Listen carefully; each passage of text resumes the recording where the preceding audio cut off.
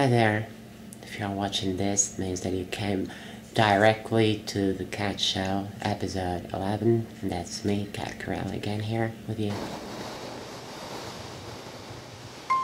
You know, it all started one morning, not long ago, like a couple weeks maybe.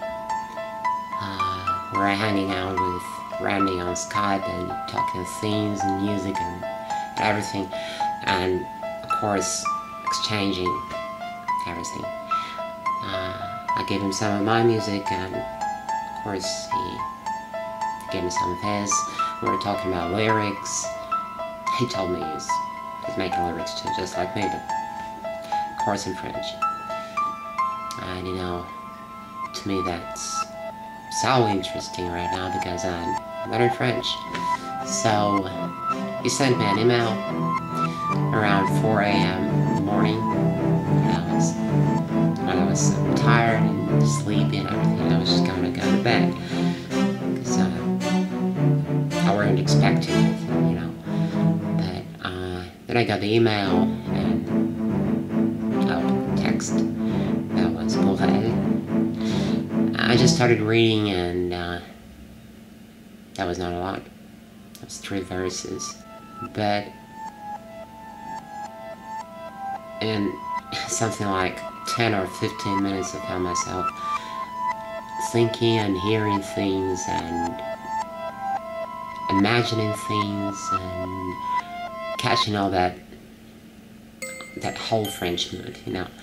So I guess I recalled something like that old French film of the late 70s, La Bagarre, with Jean-Paul Belmondo starring there, and basically I recalled that marvelous soundtrack by Michel Colombier, as far as I remember, with that tragic tension and all of that, a little heroic, a little noble, but so tensed, so with such a great expression, such a great gamut of everything.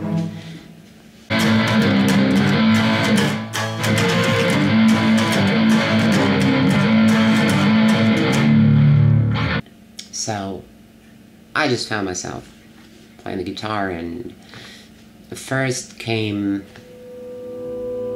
the main riff. It was like I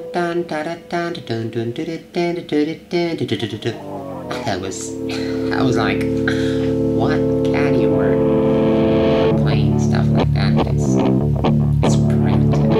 Oh my god.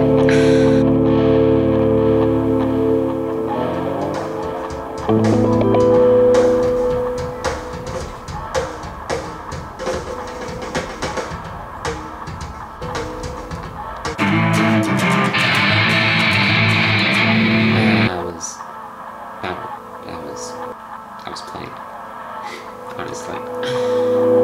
But, you know, after that, arrived kind of, that wasn't a riff, that wasn't a key riff, that was something like a sensation of the riff. A couple of notes, maybe, and just a rhythm. And I opened my Reason and I started writing it, and there it was the right thing exactly for that. And at the same time I took my guitar, and we were still talking with Shell on my Facebook and discussing some movies, something by Guy Lynch, and I caught. At the same time, I had that whole French mood, but at the same time, I recall trying something like that, you know, special kind of movies, genre, and that was the right thing. That was the exact thing at the moment, because I got the wind, I got the inspiration now, and then, just in 5 minutes, I got the guitar riff for the intro. It was there. I just played it with a piano riff, and that was a perfect match. That was made in heaven, you know. It just perfectly matched onto each other. And then it was 5 a.m., then it was 6 a.m. and 7 a.m. and I just couldn't stop because it was going on and going and on. And the sun was up, it was morning, it was sunshine, and I was playing my guitar like this. Because I was so sleepy, but I couldn't stop thinking. And basically, I got the whole song written in my head around 8 a.m. I was just going to bed. I just stopped myself because I knew that if I won't going to have a good night's sleep, I probably won't wake up next day. So, but I still couldn't stop. For about another hour, I was just lying, eyes closed, but I heard all of that music in my head, and I wanted to wake up in my time, you know. And I woke up in the afternoon and opened my Reason and started writing, and I took plenty of coffee, and I just couldn't find myself between writing and playing my guitar, because I wanted to play that. The sooner the better.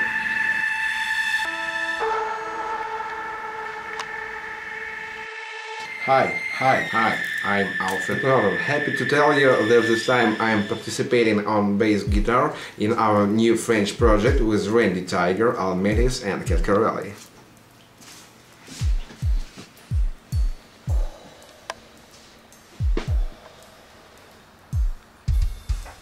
As Norton is deeply concerned, I'm too bad at making drums, especially the part about making breaks, and especially the velocity, because, you know, I'm using quite an old method, partly habit, partly, I don't know why. I'm not a real specialist at that. I'm using imported sounds for toms, for bass drum, for snare, for cymbals and everything, all that kind of stuff.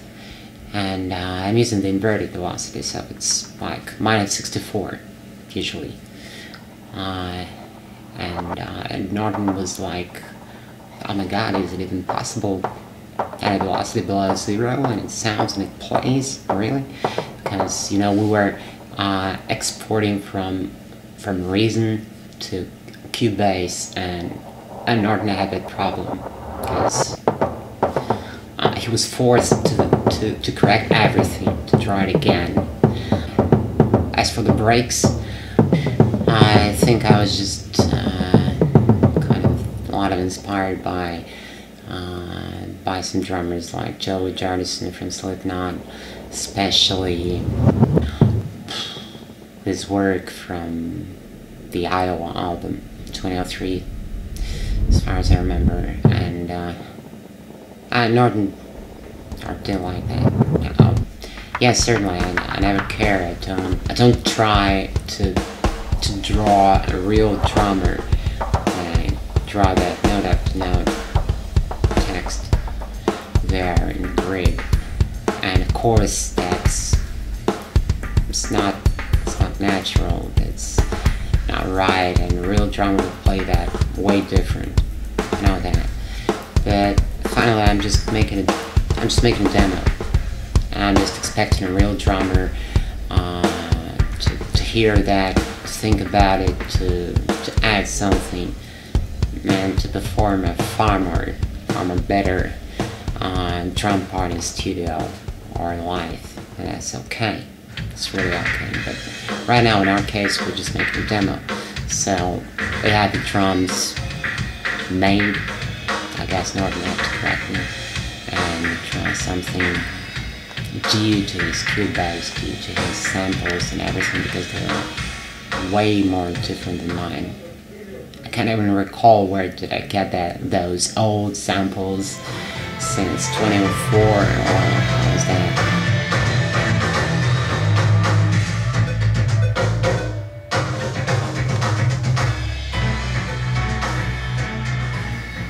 hope that maybe one day Joey Jordison plays that for me in a studio or something like that. And I didn't really think that all that drum MIDI editing would take that much time. But Norton was forced to correct every note, to check out every velocity. I was, especially on the snare drum, that was just awful because, you know, and the reason I was throwing 3 snares on the hardest beat, and I was adding a clank sound that was not a snare actually. But when it came to some more quiet sound on the verses, for example, I was running 1 snare or 2 different snares with kind of changing the pitch, changing the velocity just a little. But when we converted that, when we brought that to Cubase, that was just awful, and that was terrific.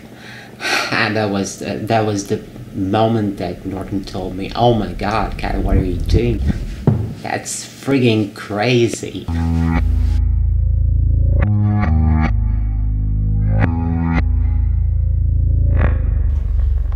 I really appreciate Norton as a bass player too, because, you know, we spent something like 2 hours recording the bass guitar, and I was playing my guitar, and I was transcribing, showing off that guitar riffs and the bass part and what was meant to be played, and Norton just played it.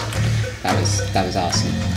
We had some issues about the intro. We had some issues about my drop C tuning that I love that much. But in all, that was efficient. That was quick. And that was really great.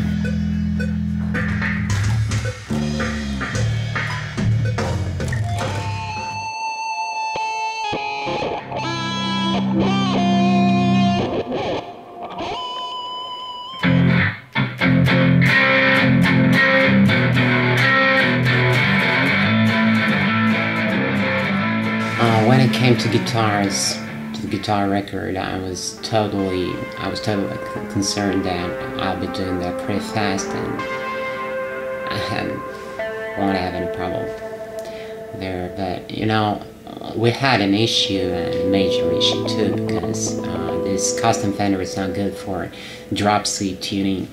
It's actually it's best in natural tuning, so it took around 15 minutes to tune it good enough just to fit in with the tuning, the total tuning, and play that intro and outro played clean enough, you know.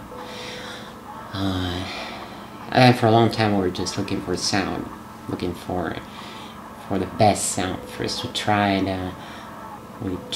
Guitar Rig 5, the one that Norton has there. And then I didn't find a good sound. At least I didn't like it. Probably because I got too much used to one single pedal and playing directly into my PC. And that kind of sound is more direct. It's more simple, more profound, maybe, I don't know, more true. Finally, so I really didn't like any of that old session, so finally I played it over and over again and just deleted the entire session, and then I started again, and I just played it finally through my pedal, one single pedal.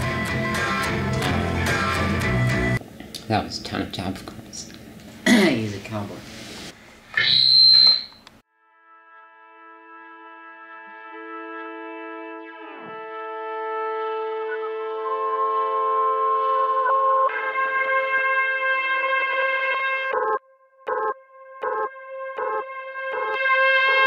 Great thing about Elle is just, you know, he's that kind of guy. I'm just starting to narrate some kind of ideas, some kind of something that I'm in, and he just catches up with that. I don't have the necessity to talk too much. I don't have the necessity to explain that too much.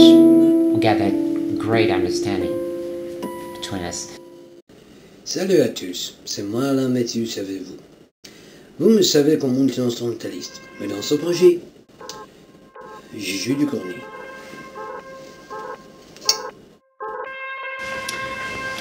From the very start, I was just thinking about that entire arrangement when I was composing that music. I was in the first verse there was that word chevalier, and it gave me some impulse, perhaps some desire to add something noble, some noble tint to the entire composition. So I was just thinking a lot about that, and then on one hand I wanted to make a totally rock song, totally nu metal maybe, or a bit sci-fi, but at the same time, on the other hand, I was thinking of some wise solution to that. I was looking for some tint, for something that could give me that noble color what I was chasing for. And that was exactly the moment that I called Alan Matthews, the guy with whom we did a lot of stuff in the past, like Lost Secrets from Reborn Heart album, and Highway Prayer, and the bonus track from Take a Job You Rob, and that was marvelous. Every time we played together, every time we did some kind of record together, that was so inspiring, that was so pure. Un jour, nous prenions du café avec Catherine Corelli.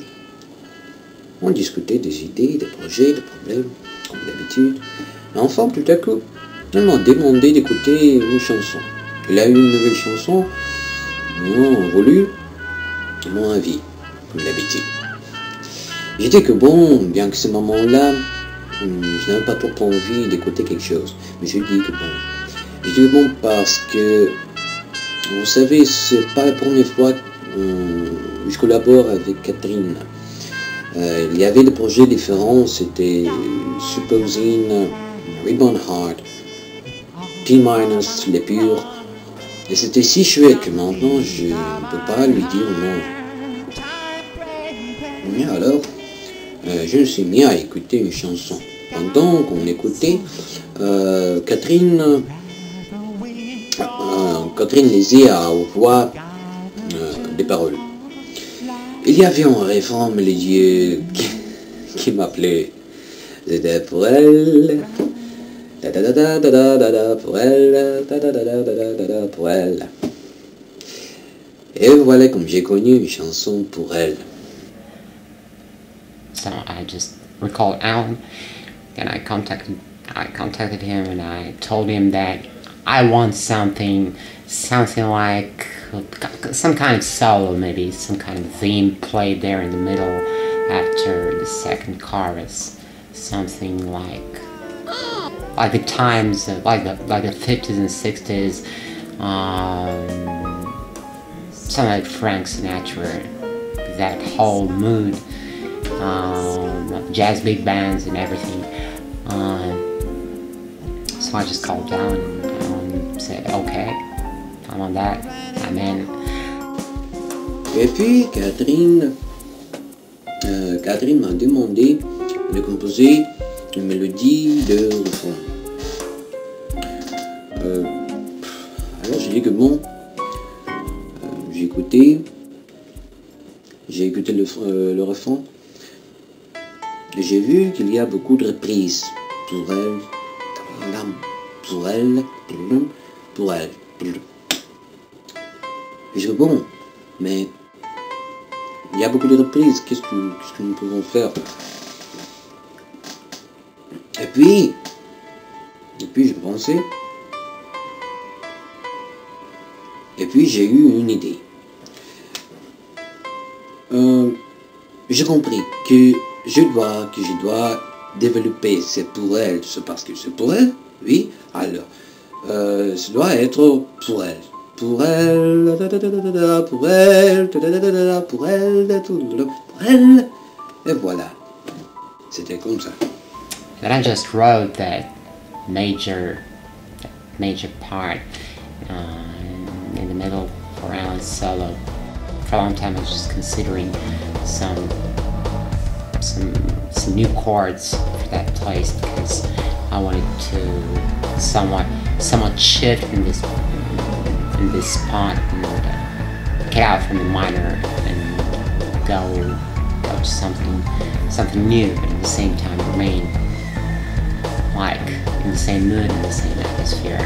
So I left the entire rhythm in the guitars, in the bass guitar, but I changed the chords.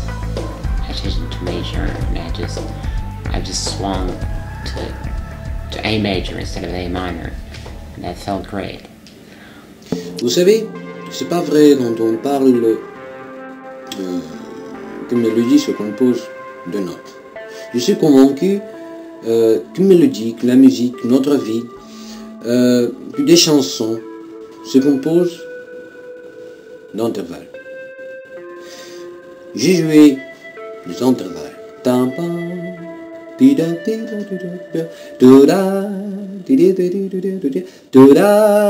Là, pourquoi?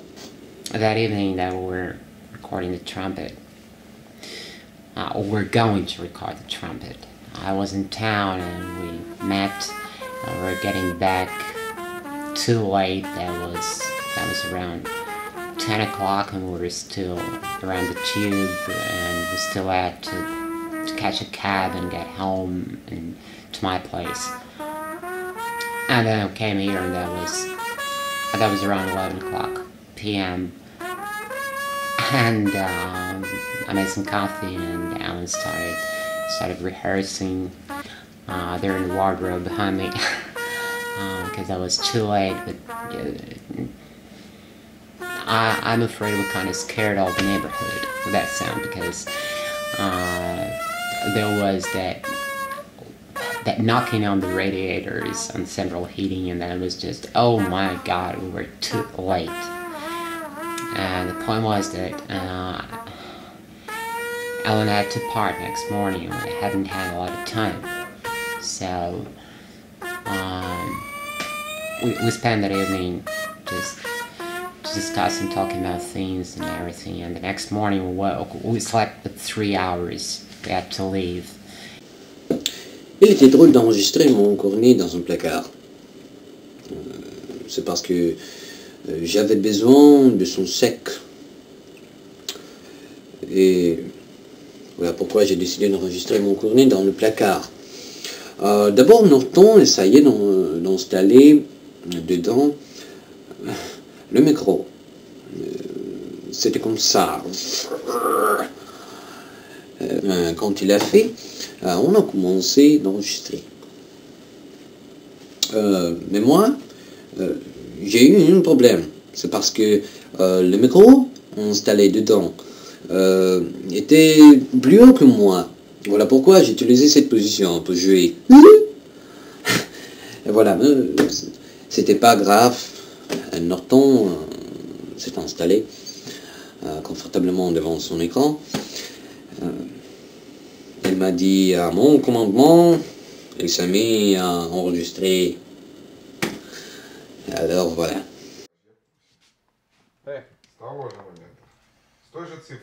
That was pitifully we were recording the entire trumpet part in half an hour. That was weird. That was bizarre, really. And we really didn't care about neighbors, you know. It's not a record record studio. It's nothing like that. It's just a living place, a usual apartment. But we wanted to do that, and that was a necessity, and so we never cared. That was something around 11 a.m. this time, and Alan was playing, and that was okay, and that felt great.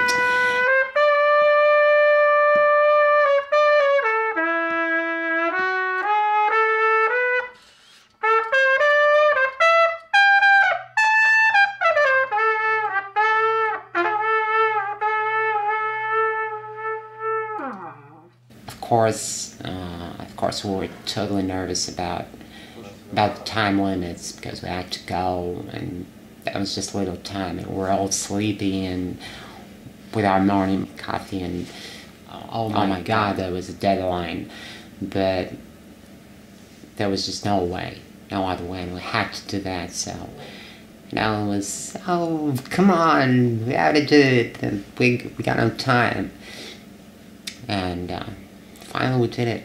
That was too nervous. That was really killing, but we did it. So now, shall we go and give it a nice long listen? Let's go.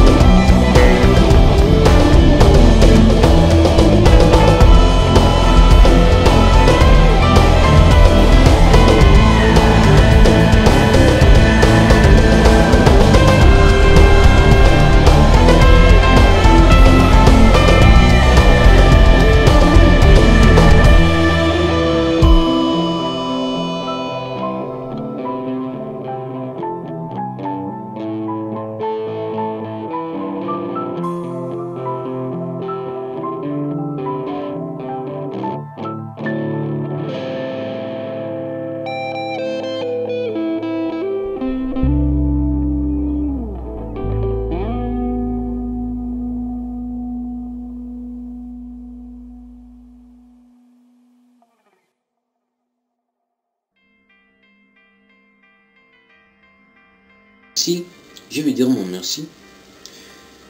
Je vais dire mon merci à Norton, qui était sérieux, qui a enregistré mon cornet et deux basses-guitares.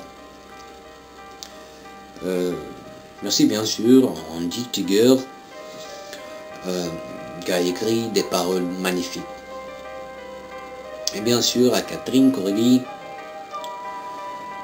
qui nous a réunis, qui m'a invité à son projet. Et je suis convaincu que ce n'est pas la dernière fois. Nous collaborons ensemble avec Catherine Corelli au projet. Finally, I want to thank Randy Tiger for giving me those inspiring lyrics, and also for giving me that astonishing spirit of French chivalry. I also want to thank Alan Matthews for collaborating with me once again and giving all of his support and attention to this new project, and of course for composing his wonderful cornet parts. That was a cornet that wasn't charted, you know. And I also want to thank Alfred Norton for putting so much passion in recording his bass guitar for this track. Due to unexpected technical issues, real missing beautifully.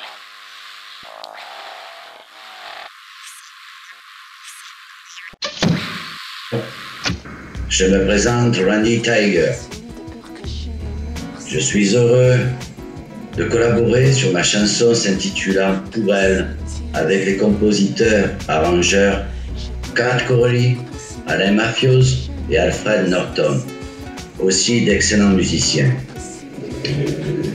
Cat a trouvé ce style et nouveau son que j'attendais pour cette chanson et je suis très satisfait de ce résultat.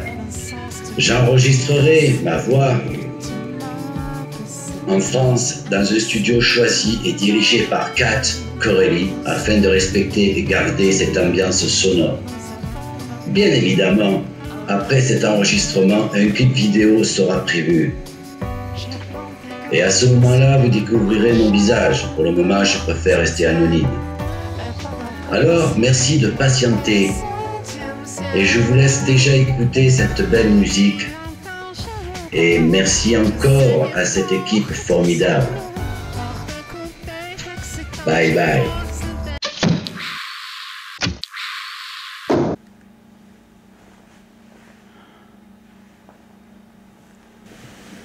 Agincourt never ends.